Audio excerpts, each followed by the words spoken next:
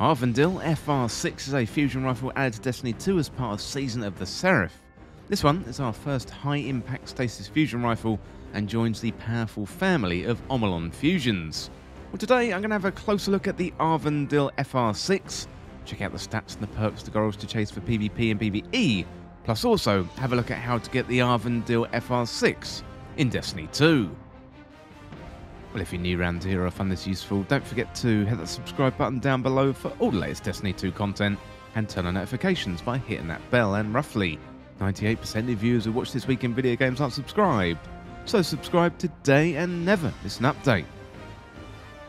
Okay, let's get right to it. So how to get Aurvandil FR6? Well, to get this fusion rifle, you're going to need to get world drops, and they can occur in multiple locations in the game, including rewards at the end of players' activities, public events and lost sectors.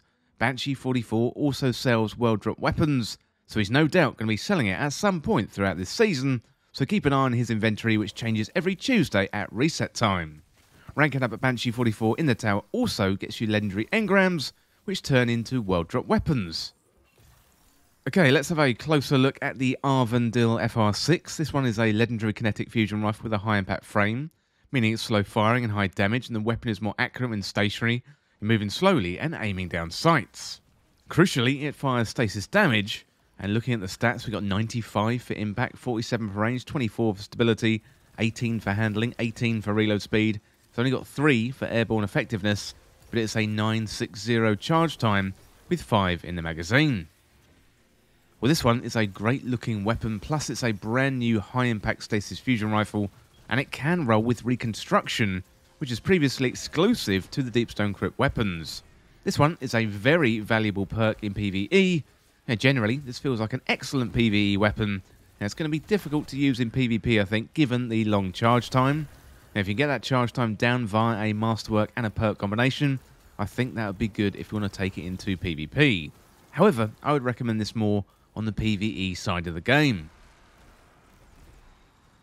Well, next up, let's have a look at the Aurvandil FR6 God Roll guides. So for PvE, Chambered Compensator, Accelerated Coils, Reconstruction and Chill Clip would be really good. Chambered Compensator, increased stability, moderately controls recoil and slightly decreases handling speed. You got Accelerated Coils, so faster charge time, decreases impact damage. Then you got Reconstruction, this is a great one. This weapon slowly reloads itself over time up to double capacity.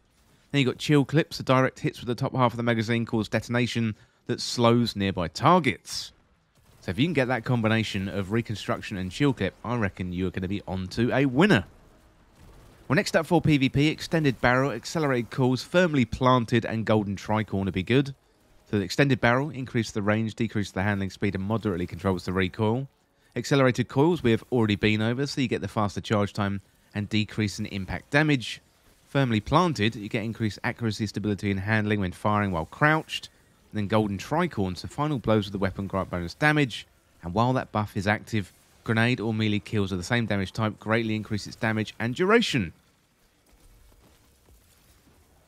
Well, let me know in the comments what you think of the Aurvandil FR6 and let me know your favourite role. Well, that is it for this guide for how to get the Aurvandil FR6 in Destiny 2, and as always, thank you so much for watching or listening. For more Destiny 2 content like this, hit that subscribe button down below and subscribe to This Week in Video Games. Or you can check me out on Twitter at TWIVG Podcast. If you enjoyed this video, found it useful, liking and sharing the video would really help me out. Otherwise, check out the other videos on the channel. Well, thanks again, and I'll see you soon.